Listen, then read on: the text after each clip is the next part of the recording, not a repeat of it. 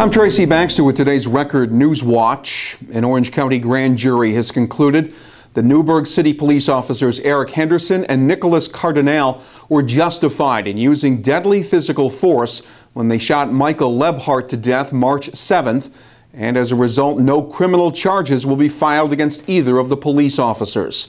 As part of the filing of a no true bill of indictment, the grand jury determined the officers acted in self-defense, that Lembhard had lunged at Officer Cardinale with a knife during the confrontation inside a Liberty Street, Newburgh apartment, and that the officers' actions in using deadly physical force were justified. Each officer fired 8 shots from their semi-automatic handguns, with 13 of the rounds hitting Lembhard. Police had been pursuing Lembhard, who was wanted on several arrest warrants. The grand jury heard testimony from 24 witnesses. Following the release of the grand jury report, Orange County District Attorney Frank Phillips said he would not make comment on the contents of the grand jury report, but in a press release issued earlier today, he stated that he was satisfied that all of the evidence in the case was fully and fairly presented to the grand jury. Look for more, as well as Newburgh community reaction, here at Record Online and in tomorrow's Times-Herald Record. It was a case that shocked residents in the Ulster County town of Hurley. 35-year-old Shawn Tyler had admitted to using a sledgehammer to beat his landlady to death back in December of 2011. Tyler pleaded guilty to a first-degree murder charge in May. And today in Ulster County Court, Tyler received a prison sentence of from 25 years to life for the killing of 54-year-old Ann Gaffney in the basement of her home on Old Route 209.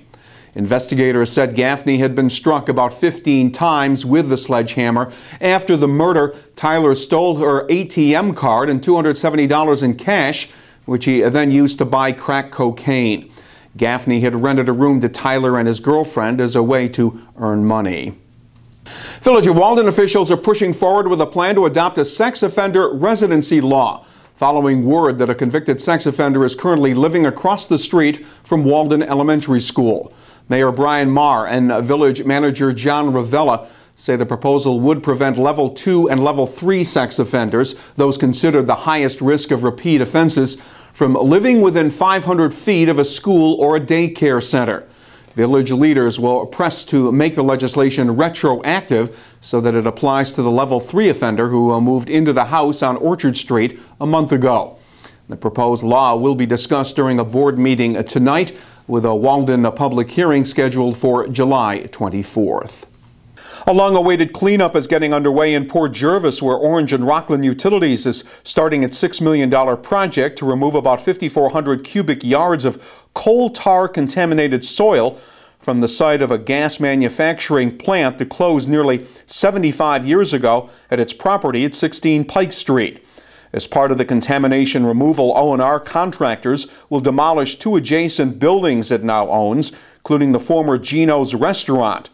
The soil will be excavated to a depth of 20 feet, and O&R officials will erect a tent-like structure to contain dust and vapors from the work site.